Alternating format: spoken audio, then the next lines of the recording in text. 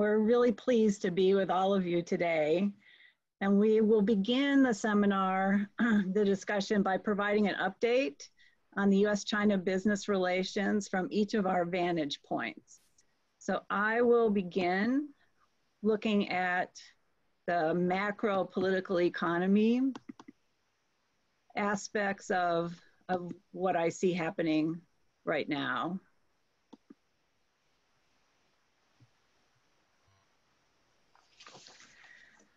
So sadly, the news is not so great.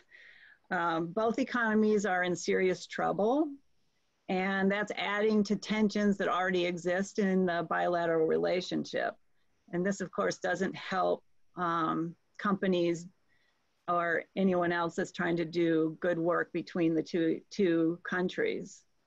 Now, the two economies grew very nicely in tandem with a lot of complementarities in the last 3+ decades.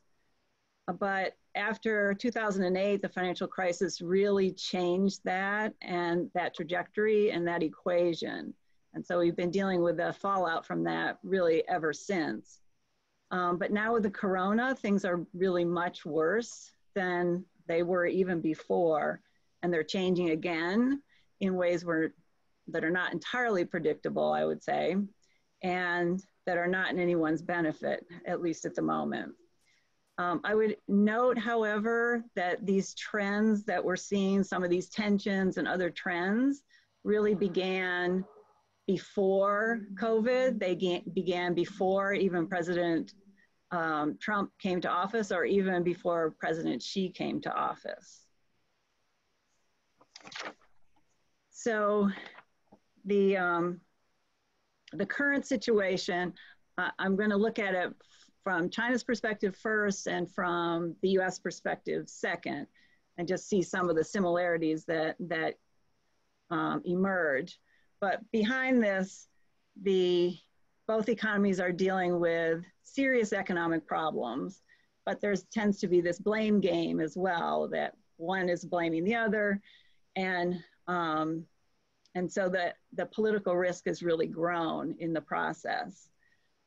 But from China's point of view, we can see since 2007, with the financial crisis in the beginning, that economic growth has been falling pretty steadily. And initially, there was a lot of discussion about, well, is it a cyclical change that will be recovered? And the answer basically looks like no, that it's structural, and that there's a lot of issues that China has to deal with as well. Now, from China's point of view, they talk a lot about these three major challenges: the financial crisis, the trade war with the US, and now with the virus, the COVID-19. So with each of these issues, there's a lot of blaming the US, and of course there's some of it is valid, but they look at these three problems and say, the US has been not helpful at the minimum in trying to deal with this. So in 2007, 2008, China used a major stimulus to try to get beyond it. And you can see there's a little bump after in 2009, 2010, but a major stimulus that has also increased the debt. And there's been then the trade war, and so they've had a lot of policies to deal with that, to try to mitigate that from and help China's growth, and then now COVID-19 as well. So the policymakers have tried very hard to manage growth in China so that it wouldn't have so-called hard landing. And they have been really quite successful with that until now. So this is the last quarter, the first quarter of 2020. But you can see the reality is, under President Xi's watch, growth in China has been falling consistently, and now, of course, it's crashed. So I'm sure he's feeling a lot of political pressure as a result of that and trying to figure out what to do next. Now, if we look at the situation from the US's perspective, and we look at annual growth, of course, the financial crisis was a major blow to the economy, and our policymakers have tried to maintain growth and promote growth between 1 and 3%, and we've been fairly successful at that until, of course, the first quarter of 2020, where our economy fell about 4.8%, but the second quarter will be much larger decrease than that. That's what's predicted. But it's interesting. So when we look at our challenges, we also look at the financial crisis, the trade war with China, and the virus. So we have this, again, kind of this tandem relationship with China. At the same time, behind the trade war is issues about China's exports and China's trade policies, et cetera. And so if we look at what's happened since 1979, when China opened up with reforms, the trade slowly grew with the opening and also foreign investment. But the big change in trajectory really came when China joined the WTO and then had access to markets around the world. And that has caused a lot of pressure on other countries, including the US, and a lot of reaction that China was successful in these exports, but that many countries felt that they were really importing too much and it wasn't fair trade and et cetera. But it's interesting that if you look at US exports, and this is since 1992, our exports have grown really very well. Some ups and downs because of the various recessions, et cetera. But basically, at this point in time, the US and China export approximately the same amount, $2.5 trillion per year. But we also import a lot more than China does, right? So this trade deficit picture is kind of the background of the Trump administration's policies and concerns with vis-a-vis China. So the US has many concerns related to China, and trade is only one of them. So behind the trade is also the supply chain issue and how vulnerable certain sectors in the US may be to that supply chain distribution, and the technology competition that has emerged, as well as the military buildup. So to sum up this introduction, the overall paradigm that has been built since normalization of relations with China, between the US and China, has been to work with China on common interests and support the country's development and modernization. And that was seen as being in the interest of the US. But right now, this is undergoing a major reevaluation and concrete change that's going to affect businesses, but frankly, it's going to affect everyone. You know, our students, our research, our nonprofits, our government institutions. And the presidential election that's coming up in the US right now will amplify that debate and exacerbate those already strained relations, I'm afraid. So on that note, I will turn it over to Cecilia. Thank you, Penny, and thank you so much for starting up the conversation. So my research is on global strategies of emerging market firms with a particular focus in China and the Greater China area. So I'm very happy to join the panel and share my point of view. So today, let me just share my screen here. So today, I'm going to focus on startups and venture capital investments in China. So since the outbreak of COVID-19 in China, we have seen a drastic decrease in terms of the aggregated level of investments in new business. So in terms of the amount of venture capital investment, I mean, in both the brand new business and also in startups that relatively are in the profitable stage, we are looking at anywhere at around 60% of decline in the first quarter of 2020. So if you are looking at this chart here, it shows a number of venture capital and private equity firms that actually made investments in the first quarter of 2020. And the number was 788.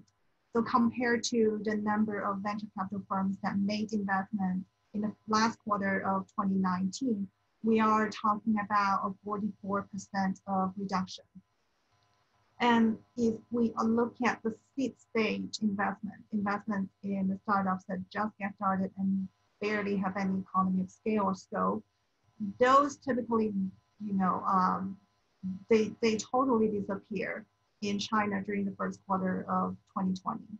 There were less than 20 deals happening in total, representing roughly 86% reduction year-on-year basis.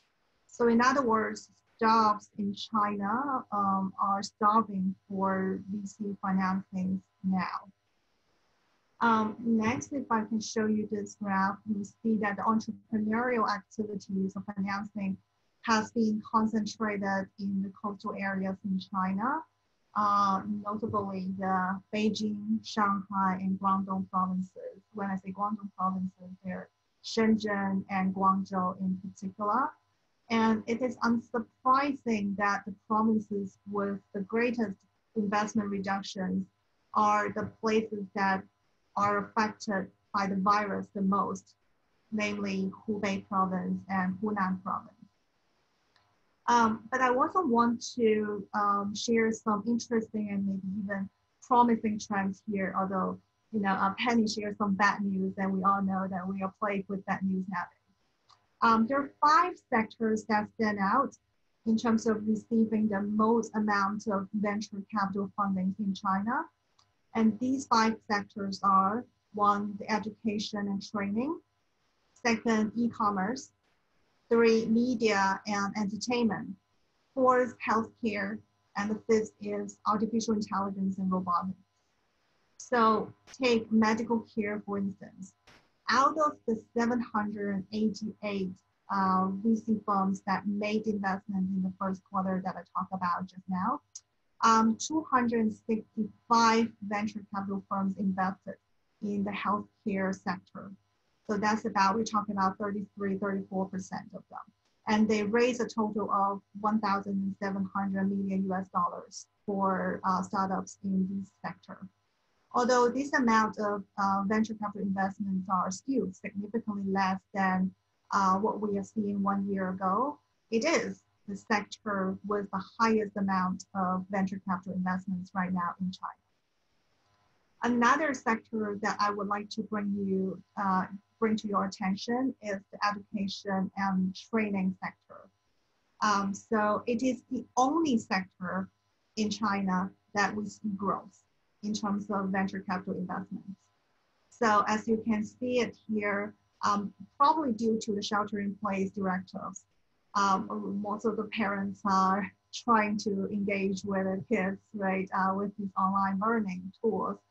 So there we have a total of $1.24 billion of investments in the online education. And then we are talking about a close to 40% year-on-year growth in the first quarter of 2020. So that's the general outlook of the startup and the venture capital investments in China during the past several months. And now I'll pass on to Leigh Anne. Thank you.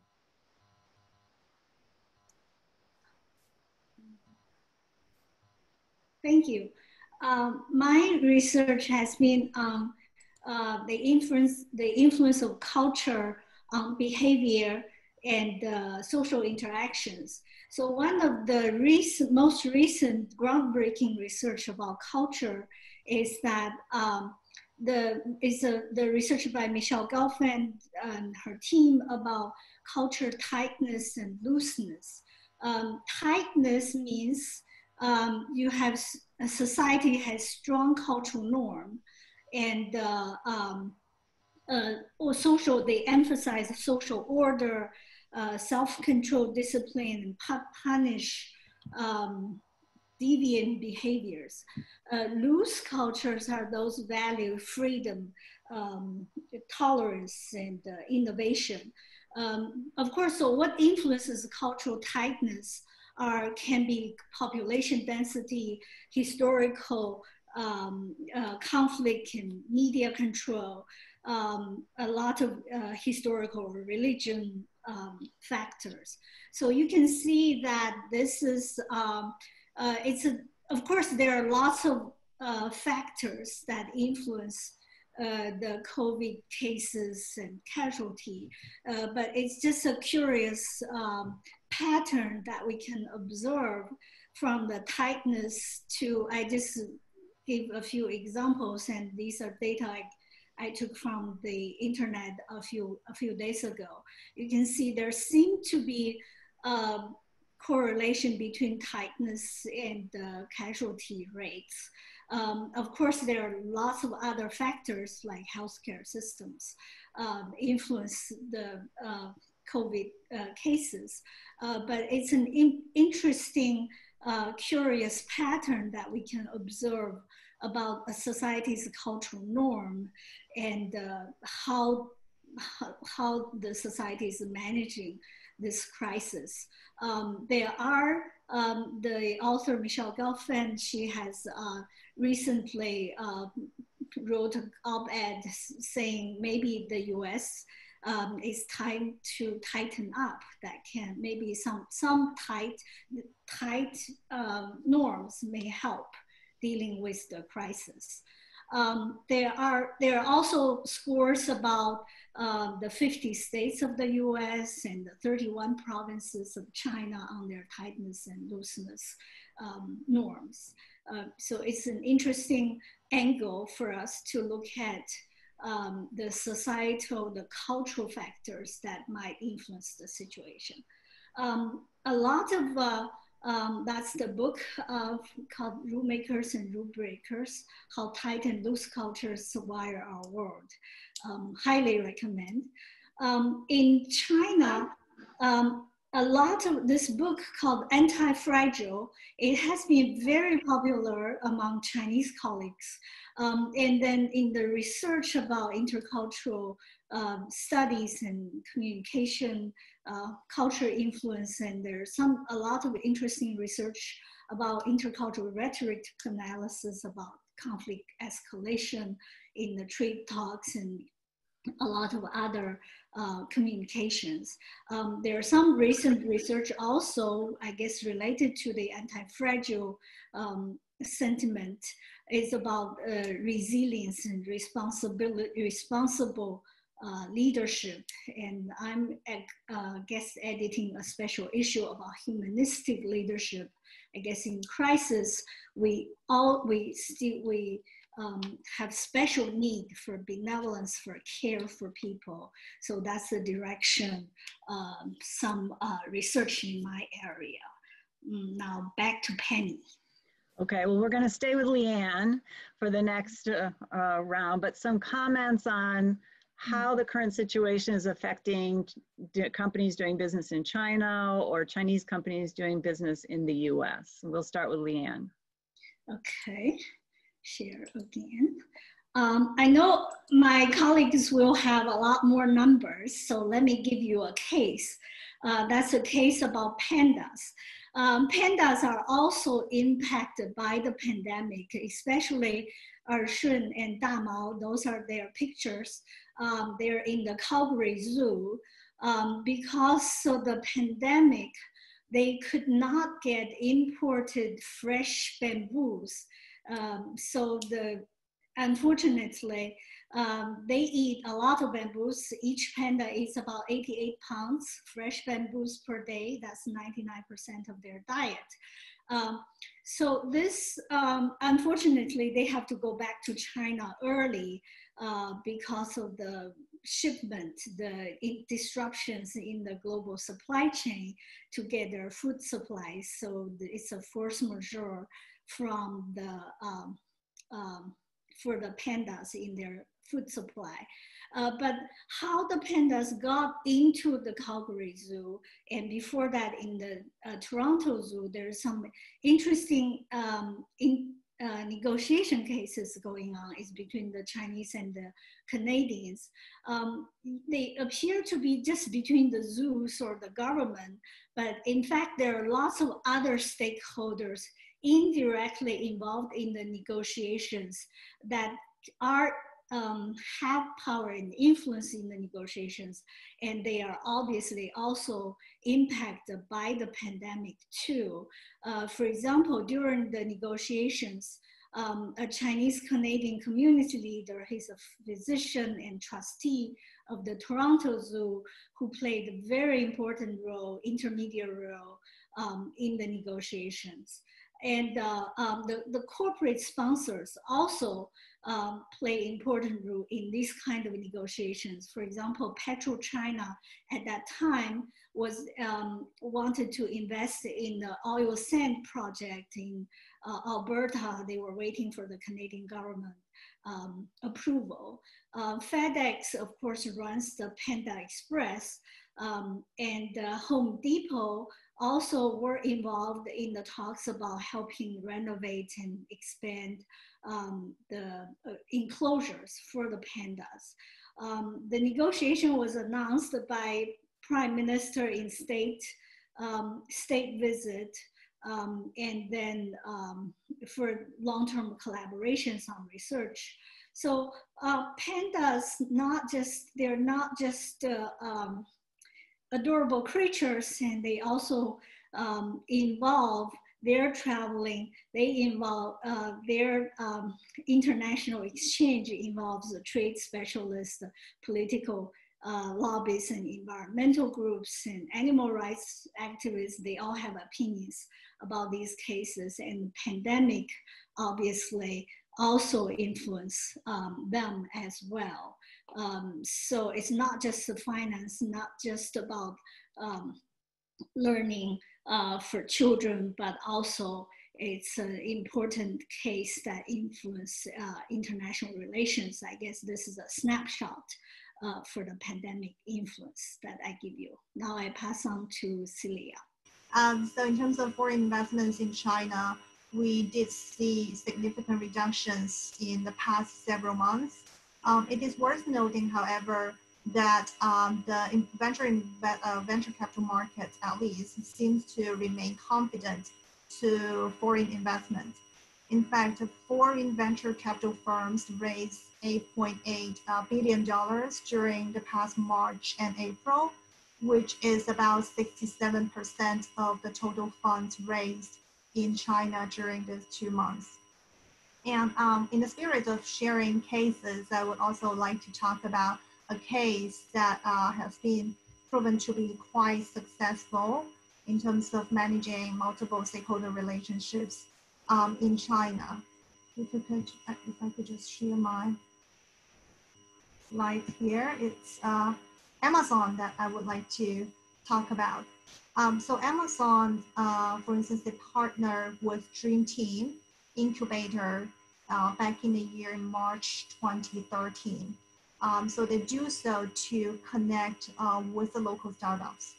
Dream Team Incubator is an independent entrepreneurial team that aligns with their strategic goals with the government's agenda to support startups. So in this collaboration, Amazon Web Service, the AWS, will support the program, the startups that are involved in the program with their cloud services, with their digital techniques, and also the training resources. And at the same time, the local company Dream Team will be handling the day-to-day operations. So we are seeing that this collaboration is actually very helpful for Amazon to show their commitment to the local market and also reduce the liability of outsidership and foreigners. And I see this as particularly critical given the current situation and the tension between the Chinese and the U.S. Relationship. So Dream Team was actually only the first incubator that Amazon formed collaborations with. Later on, Amazon further expanded their investment with other innovation centers in Chongqing and Qingdao as well. So throughout these various collaborations, Amazon was able to maintain very close relationships with more than 200 leading angel or venture capital firms in China. They were also able to draw a large and various resources, pool of resources and expertise in areas such as financing, technology, investments, and even government relationships.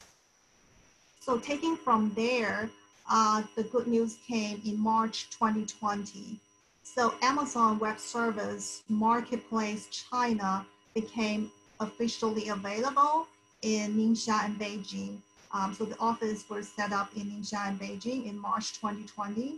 So now users or customers around the world can log into their AWS accounts and to quickly launch these pre-configured softwares.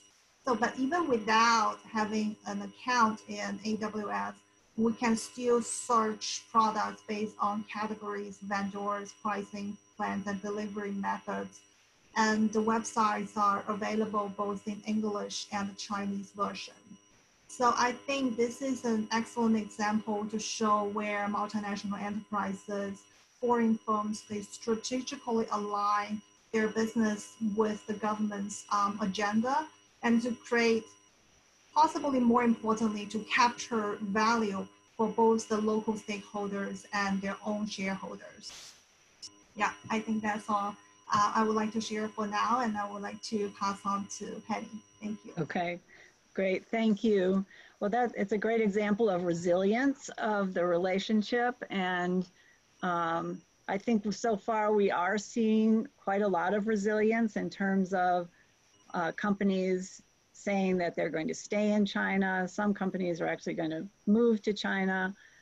But there are some, of course, that are thinking about diversification of supply chains and as well as markets, or do the China plus one kind of strategy where you at least have one alternative supplier for the critical parts that you need. But based on recent surveys by the American Chamber of Commerce in China, many companies are staying and even plan to expand.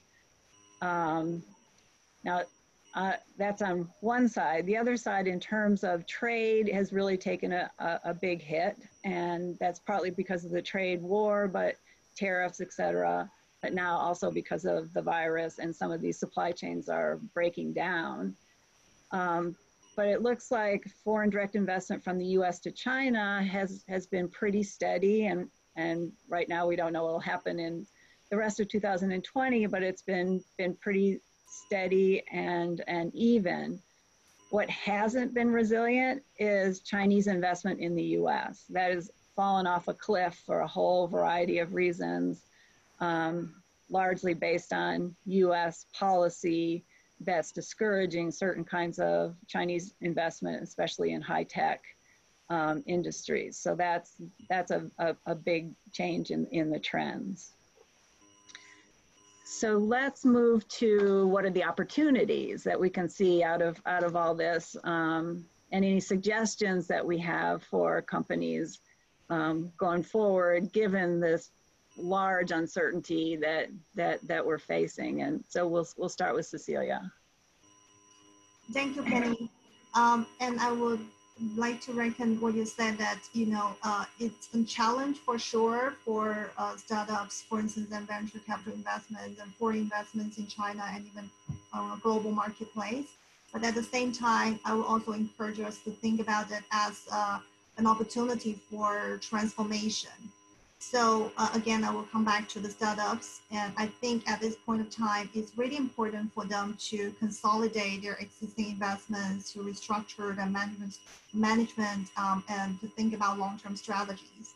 They need to consider the previous financial investments as some cost is needed and really be very aggressive in terms of cost control. They also they need to effectively manage the risk by maybe diversifying their assets. To many Chinese startups, they are managed and owned by the families. So I think in coping with the current crisis, it's important for them to separate the ownership and the control. The family owners need to acknowledge that it's their responsibility to pay close attention to what's happening in the business and call out issues when they see them. But at the same time, the family owners also need to allow those professional managers to run the business. And also at this time, the stakeholders, the external stakeholders, they are eager to look for narratives. So I think it's also important for the family business to send out very clear message about, for instance, key information, so liquidity, dividends, valuations, etc. Although transparency is not always the cup of tea for family firms. But it becomes critical to align interests and remain resilient and sustainable during the crisis. Second, I would like to talk about the importance for startups to capture this opportunity for transformation by leveraging on technologies. So I will share my screens here.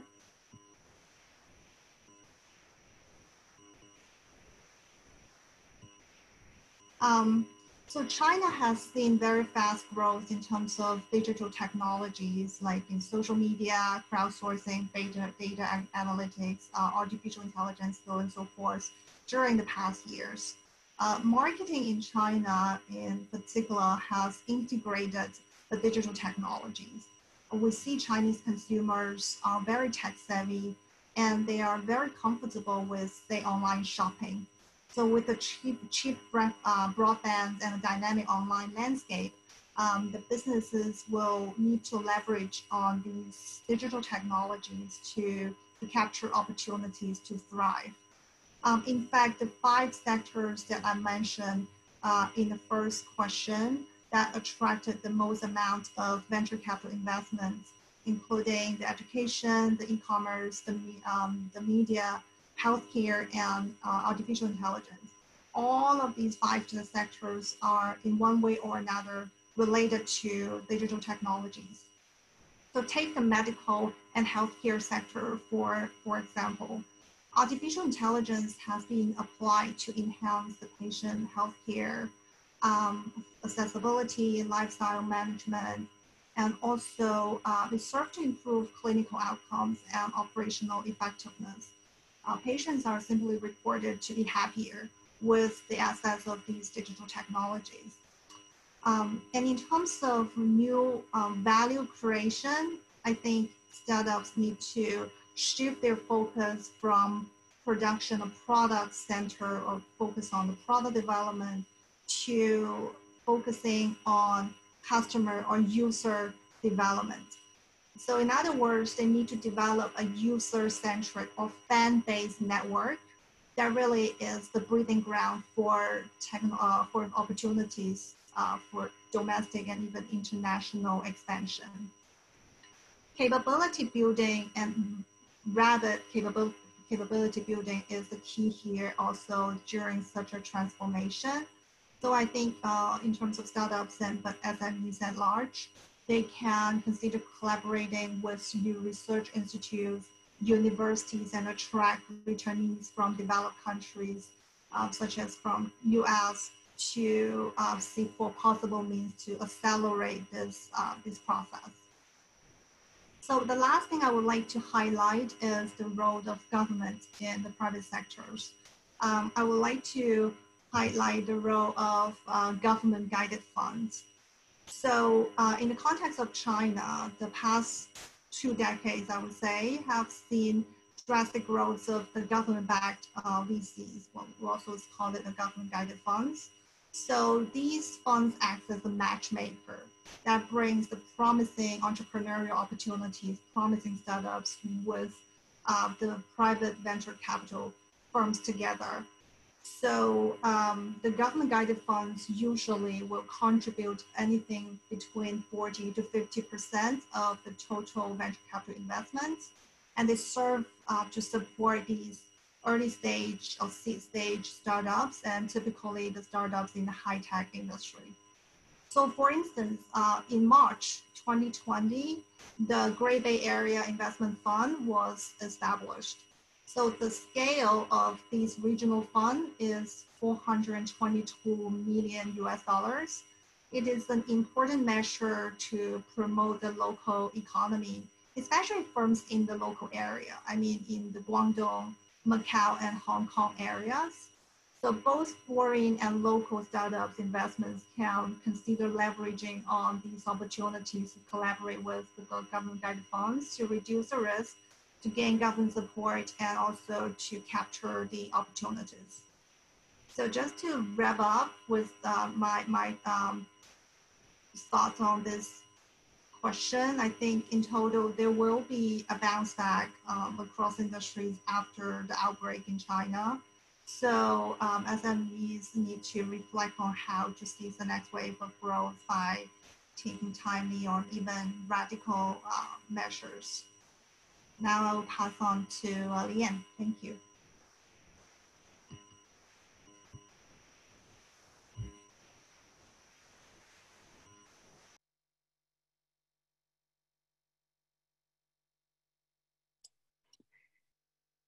Okay. First of all, an anti-suggestion. This is a research done by with Betty Feng. I know she's on the listening too. So we find that parochialism is a cognitive barrier, especially for Chinese firms of globalization and intercultural collaboration. So parochialism includes close-mindedness, incognition, self-protection behaviors, and in-group focused relationships. Then some of the other research shows that professionalism, well, we look at Chinese and American in comparative studies in inter and intercultural negotiations. We find that in terms of building trust, Chinese overly rely on affective trust, meaning I like you, I trust you because we're from the same hometown, or there is some similar, we're connected. Americans overly rely on cognitive trust, meaning trust based on experience, credentials, and credibilities. But because of Chinese rely too much on affective trust, they can easily be emotionally deceived. So they're more susceptible to emotional deception. And Americans over-rely on cognitive trust. They're easily deceived by informational deception. So what we need in intercultural interactions is that for Chinese need to build more professionalism, using credibilities, using credentials to build trust and detect deceptions. Americans, on the other hand, in professional settings, probably need to build more warm and fuzzy relationships and emotions that can help in these situations. In my teachings of, when I use global virtual teams with master's students and with intense international exchange, they always find that we're actually more similar than we're different. So interactions definitely will help. Another suggestion would be to build bridge the value divide with commonality in global coalitions. Recently, we all know that Mark Zuckerberg went out of his way to develop relationships with Chinese leadership and business communities in order for Facebook to enter China. He recently just said there seem to be very different value systems between China and the US. So we need to bridge the value divide with some common platform. For example, the Global Compact for Sustainability, there are over 9,000 companies are members, including a lot of Chinese companies. So these are there are some global platforms that can help us build commonality, common ground. Finally, I will just show you back to Panda, just a few of my favorite things. That Kung Fu Panda is a Hollywood production, but talking about the Chinese, the Panda stories, but it's about more universal themes of inner peace, identity, and community. The violin concerto called Butterfly Butterfly Lovers Concerto is based on the Chinese folk story, more like a Romeo and Juliet, but it's composed by Chinese musicians to talk about using the Western instrument of violin to tell the story, the universal theme of love and love transcendence. And finally, the Starbucks mooncakes is a creation based on the traditional Chinese mooncakes, but with fabulous new delicious flavors of mangoes and raspberries. So these are products out of intercultural synergy, engagement, and collaborations. We need more of these. There are plenty of opportunities for this. I don't think the efforts will stop. But we need more of these and not decoupling. So back to Penny. Great, thank you, Leigh Anne. One other thought before we move on to the Q&A. There are these different levels of analysis, and if we think about what the different policies, the states in the US, for example, are very welcoming, many of them, of foreign investment, whereas the national policies tend to be much more hesitant. And then if we look at people-to-people relations and company-to-company relations, if we can manage those cross-cultural challenges and build trust, has built really what I hope are resilient connections between the two countries that will survive this current situation of the pandemic, as well as the tensions that have arisen. So based on that, we'll pass it back to Tamir. Thank you so much, Penny. What a great panel. Lots of great ideas here. I'll certainly be using the recording of this session with my students. But and we have limited time. There's a lot of good questions, and I promise that we'll keep track of these questions, and perhaps our panels will be able to address them with participants later on. But we have Trevor Williams with us.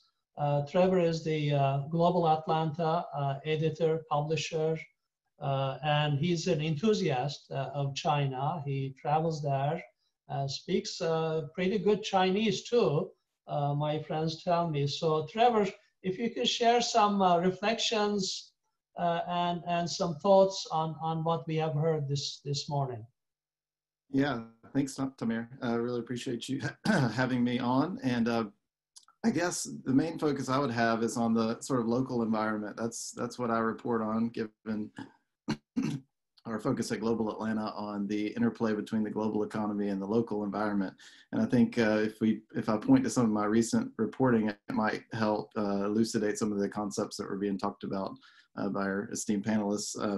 One thing that I found interesting recently is watching the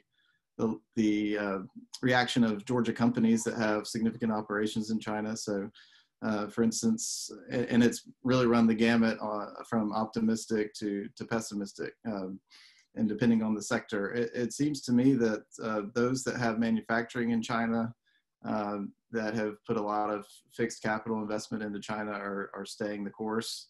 There was one company that I wrote about called Anisa International that makes makeup brushes and has just opened a new factory in Tianjin, really right when the pandemic began. So some of the resilience of the Chinese, or the, I guess the quickness of the Chinese response to the pandemic and their ability to kind of get factories back online was really praised by a lot of these companies.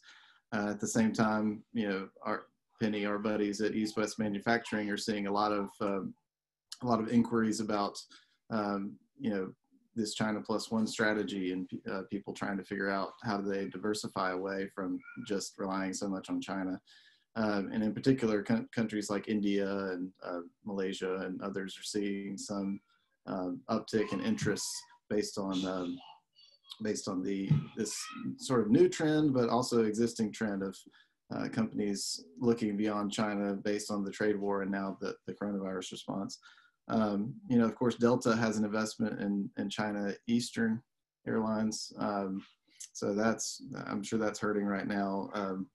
AGCO, which is a Georgia-based company, has factories in China. Coca-Cola was one of the first to reopen. Actually, probably never closed, I think, in China. They were one of the few factories, the few foreign companies in particular that were allowed to keep producing within China during even throughout the thick of the pandemic. But then, you know, some of the, on this side of the world, I think it's been interesting to watch the response by our politicians, even preceding the pandemic. We saw Georgia shutting down, well, not shutting down, but refocusing its foreign investment recruitment office in China. I wrote about that. I've written about that pretty extensively. There was a big tire manufacturing facility here that was called off, presumably partially because of trade tensions. And then now more recently, I think some of the China skeptics have been emboldened by rhetoric at the top of the U.S. government. So we've seen Georgia's U.S. Senator Kelly Loeffler being extremely anti-China in her comments, and that seems to be indicative of a larger trend, which is prevalent in any election year. China bashing is a time-honored tradition in election years, but it seems like now there's been this, like Penny said, reframing of the relationship into a more competitive mode rather than cooperative, and that seems to bode negatively in terms of long-term collaboration. On technology, again, I'm very skeptical that there's any real common ground there, especially with the U.S. Blacklisting Huawei and using really technology industry as a tool for its objectives in challenging China. There's been a lot of use, as Penny said, of the Committee on Foreign Investment in the U.S., or CFIUS, use of national security as justifiably or not as a means of restricting Chinese investment. And I don't really see that changing, and particularly in this more competitive environment. So I don't really want to keep talking because I know there's so many good questions out there. I guess some of the things that we didn't really hear that I would be interested in hearing more about would be sort of the Chinese, or the future going forward. How does this new consensus that seems to be brewing in the U.S., how can we, you know, frame it more constructively, perhaps after the presidential campaign is over, and really address some of the issues that people seem to agree about, which is that China has, you know, in some ways benefited from the international system in a way that has been unfair, and that it needs to be rectified. But it seems to me that any constructive ways of dealing with that are kind of off the table at this point. We didn't really talk much about the phase one deal, the trade deal that Trump made with China. Seems to be threatened. He's had his own skepticism about the deal mentioned recently in press conferences, though China seems to be on track in terms of some of its purchases, at least on the agricultural sector that it committed to. We can argue whether that framework was really correct in the first place, but and then Taiwan and Hong Kong are interesting issues to talk about, very sensitive.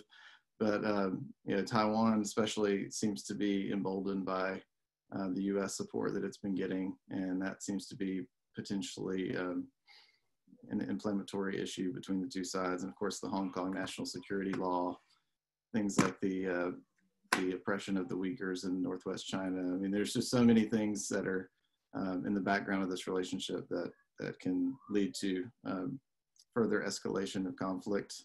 In addition to this idea that the coronavirus has really shined a light on the different systems. I think China wants to say that its response proves the validity of its system, and then the U.S. wants to point to the early missteps of the Chinese response as proof that closed societies are not the way to go, but each side has its arguments, and that to me doesn't seem to be going anywhere either. So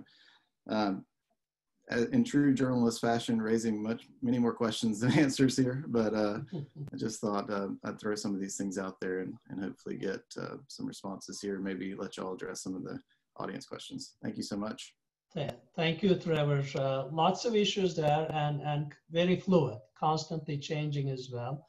I mean, you really have to bring multidisciplinary perspectives to study U.S.-China relationships, not just economics, but political science, sociology, culture, like Leigh Anne has done, and others as well. I mean, the issue of the declining pace of Chinese investment in the United States that Penny started talking about, I mean, that's almost not necessarily economy or economic rationale related, but political sentiments. Wouldn't you say so, Penny? I mean, much of the reason why we're seeing this decline is really the tension that you all talked about, and negative feelings, and perhaps a little bit of patience until the elections. Perhaps some Chinese investors are waiting for what's going to happen in the U.S. elections as well. Yeah, I mean, that certainly is an overlay of what's of the dramatic decline, I think.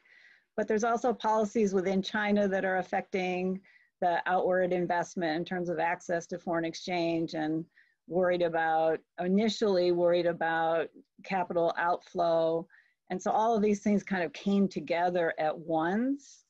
So you really do have to look at the specific situation in a specific sector, and is it a small company or a large company? And some Chinese companies are still continuing to invest here. So, you know, it is, like, as you said, very fluid. Mm-hmm. And there was one specific question about airlines. I mean, to what extent Chinese regulators is restricting U.S. airlines operations in China?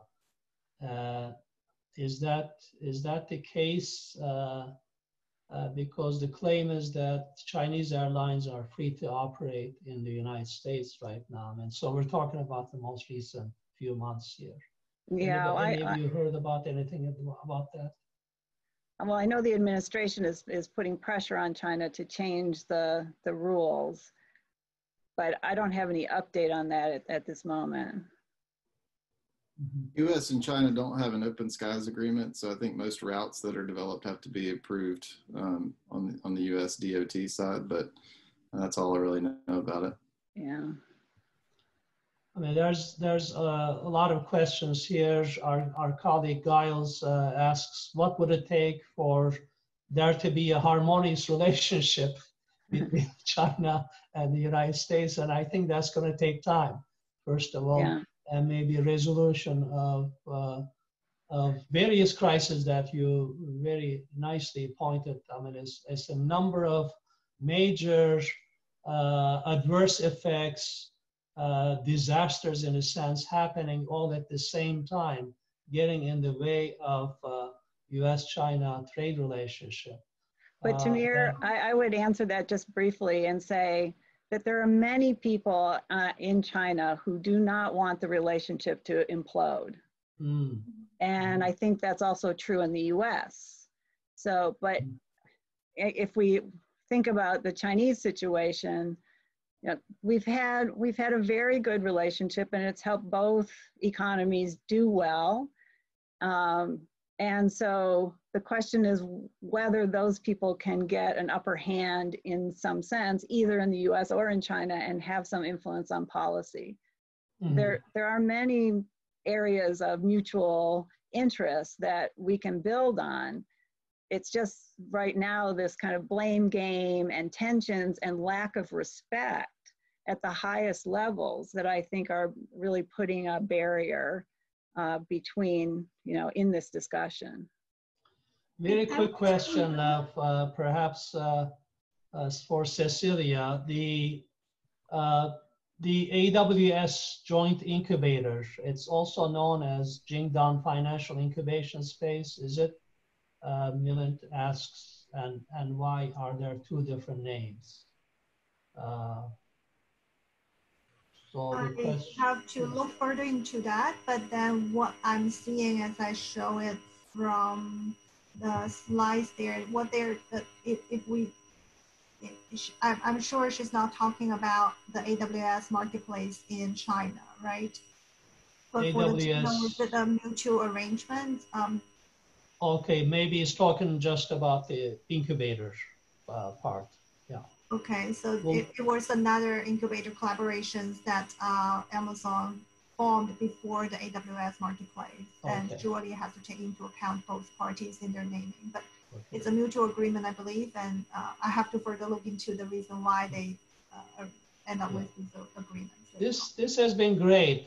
Thank you so much. I'm actually certainly going to go back and view the recording and continue to learn and check some of the resources. And Leigh Anne's comment on the most recent research tightness issue, for example, it's very, very inspiring. So with that, I want to thank all of our panelists, Penny, Leigh Anne, Cecilia, and of course, our guest commentators, Trevor. Thank you so much. We look forward to seeing you on another webinar coming soon.